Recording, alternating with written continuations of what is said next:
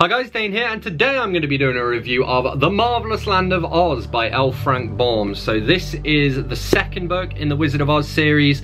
I read this as a buddy read with Joel Swagman, so shout out to Joel. I'm going to read you the blurb, then I'm going to go through it and check out some of my tabs before I share my overall thoughts and a rating. So, Dane reads. After running away from the Wicked Witch Mombi, Tip and his creations, Jack Pumpkinhead and the Wooden Sawhorse, tried to recapture the Emerald City from General Ginger. A sequel to The Wizard of Oz, this book follows the further adventures of the Scarecrow and the Tin Woodman. It also had some nice illustrations throughout as well. I'll point out any that I come to. I want to start by reading the author's note, because this gives some extra context on why this was written. Although Joel said in his review of the first book, basically he just ran out of money. So he kept on writing more books, which fair play to him, you know. So anyway, author's note. After the publication of The Wonderful Wizard of Oz, I began to receive letters from children telling me of their pleasure in reading the story and asking me to write something more about the Scarecrow and the Tin Woodman. At first I considered these little letters, frank and earnest though they were, in the light of pretty compliments, but the letters continued to come during succeeding months and even years. Finally, I promised one little girl, who made a long journey to see me and prefer her request, and she is a Dorothy, by the way, that when 1,000 little girls had written me 1,000 little letters asking for another story of the Scarecrow and the Tin Woodman, I would write the book. Either little Dorothy was a fairy in disguise and waved her magic wand, or the success of the stage production of The Wizard of Oz made new friends for the story, for the 1,000 letters reached their destination long since, and many more followed them. And now, although pleading guilty to a long delay, I've kept my promise in this book. L. Frank Baum, Chicago, June 1904. So the first thing I tabbed out, and this is very me, because you know how I like to spot the ejaculations. Ha! Ejaculated Mombi, giving a sort of grunt. That rascally boy has been playing tricks again. Alright, calm down with your ejaculations. And we get a reference to the wonderful Wizard of Oz building the Emerald City, and everything there is of a green colour, just as everything in this country of the Gillikins is of a purple colour. And I guess this is an example of something that Joel mentioned of like Baum kind of retconning stuff, and which is when you like in a future installment you change the past of the story, you know. And yeah, because in the original book everything in Oz, or the city or whatever, Emerald City, wasn't emerald. It's just that Oz made everybody wear glasses with green lenses. So Jack goes, "Dear me, I'm getting confused with all this history. Who is the Scarecrow?" "Another friend of Dorothy's," replied Tip. And isn't a friend of Dorothy used as like a euphemism for being gay? Maybe I imagine that, I don't know. I'm sure I've heard that before though. Got this interesting little picture there. And then, Jack Pumpkinhead meets the Scarecrow. And we get like, "Where on earth did you come from and how do you happen to be alive?" "I beg your majesty's pardon," returned the Pumpkinhead, "but I do not understand you." "What don't you understand?" asked the Scarecrow. "Why, I don't understand your language. You see, I come from the country of the Gillikins, so that I am a foreigner." "Ah, to be sure," exclaimed the Scarecrow. "I myself speak the language of the Munchkins, which is also the language of the Emerald City. But you, I suppose, speak the language of the Pumpkinheads." "Exactly so, your majesty," replied the other, bowing. "So it will be impossible for us to understand one another." And I was like, well, that's a major plot hole, because they're having a conversation as if they can. And then later on the translator comes along and we get, "Are you quite certain you understand the languages of both the Gillikins and the Munchkins?" "Quite certain, your majesty," said Jellia Jam, trying hard not to laugh in the face of royalty. "Then how is it that I seem to understand them myself?" inquired the Scarecrow. "Because they are one and the same," declared the girl, now laughing merrily. "Does not your majesty know that in all the land of Oz but one language is spoken?" That makes a lot of sense. We get a lot of like casual sexism in this as well, because there's basically an army of girls in it. So we get, for example, "I command the army of revolt in this war," answered the general with unnecessary sharpness. "Oh," he again exclaimed, "I didn't know there was a war." "You were not supposed to know it," she returned, "for we have kept it secret, and considering that our army is composed entirely of girls," she added with some pride, "it is surely a remarkable thing that our revolt is not yet discovered." I will say though, we do get kind of transgender rep in this, because later on we discover a male character is actually like a transmogrified female princess character, and they change her back.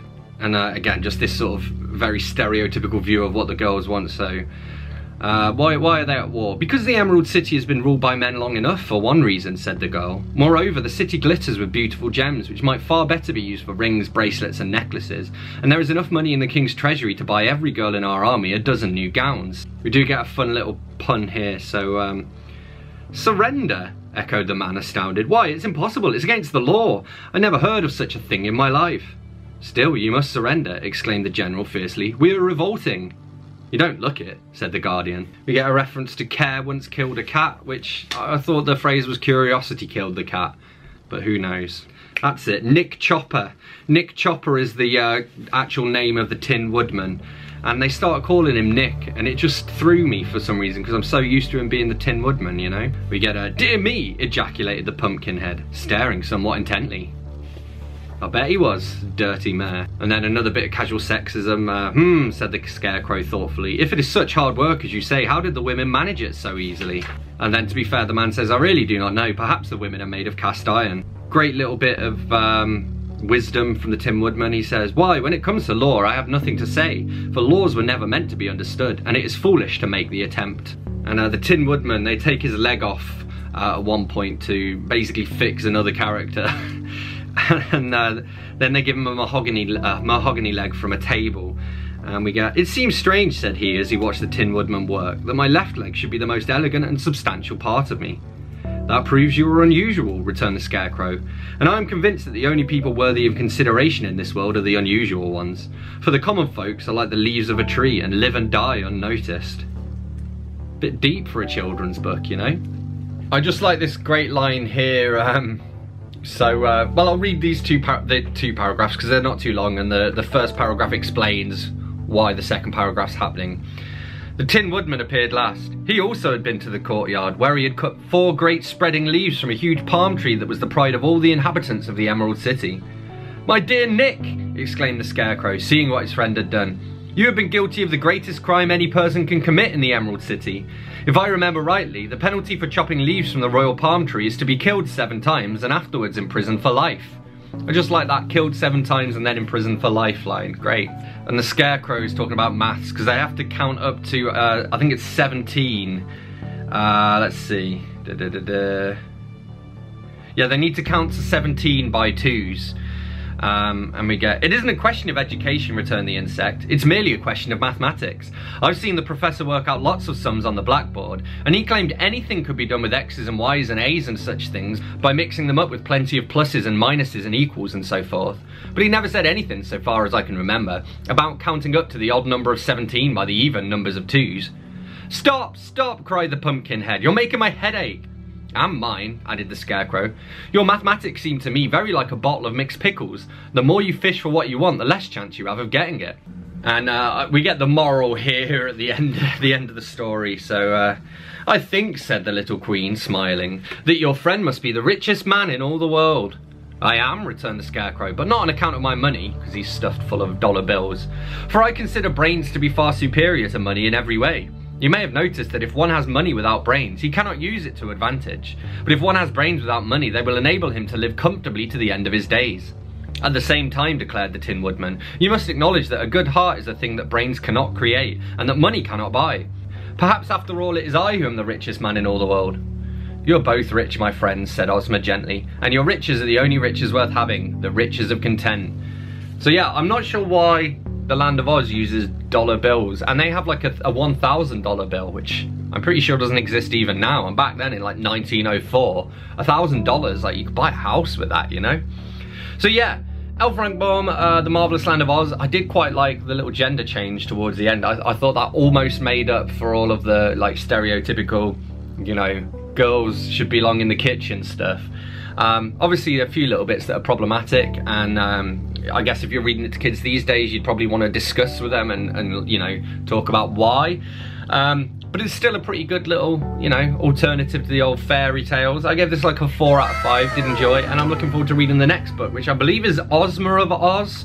I'm not entirely sure, but I'll be reading that with Joel soon. Here are some more illustrations. So there we have it, that's what I made of The Marvellous Land of Oz by L. Frank Baum. As always, don't forget to let me know in the comments what you thought of this book if you read it. Hit that like button if you've enjoyed this video, hit that subscribe button for more, and I will see you soon for another bookish video. Thanks a lot, bye bye.